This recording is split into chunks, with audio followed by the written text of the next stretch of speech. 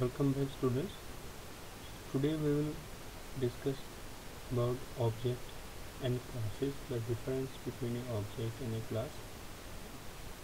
So a class is a collection of methods and parameters. As you can see, there is a class here. There is a class, and since Java is a class-based program, all our program include classes.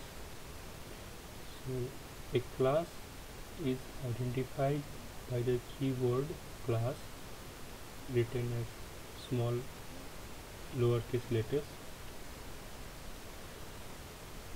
So in this program we see there are two classes.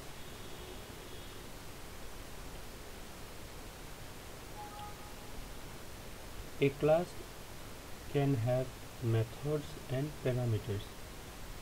What is a method? Method is a function or a function definition.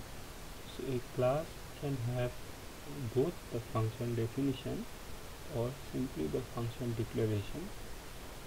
A class, here there are two classes and both include two separate methods. The first class parent, this parent, it has a please send function, and another class inc, it has a send function.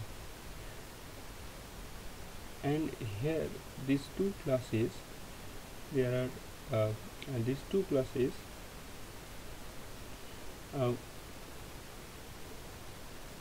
what is the purpose of this? So first let us understand that the file name of this program, there are two classes. Out of these two classes, one will have to choose as the file name of the Java program. So here there are two classes, one is the inc, one is the parent, and we have to choose any one of them to be the file name.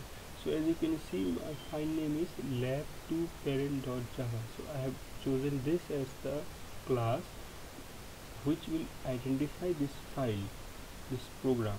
So the file name is been written here and it is declared as a public, and the other class, it has been not declared as a public, and you have to classify it as belonging to within the parent.toJava class,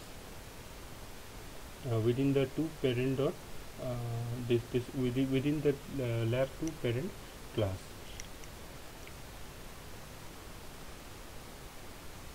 So why this is, so why one is having a symbol public and the other has been removed, is because this inc class will be accessible, means will be using in the program only for this file, but the public class, as the name public suggests, it is a global class, and the functions or the classes outside this file that is not visible but is written in a separate file. For example, there is a program in the next class we will discuss that accesses this property.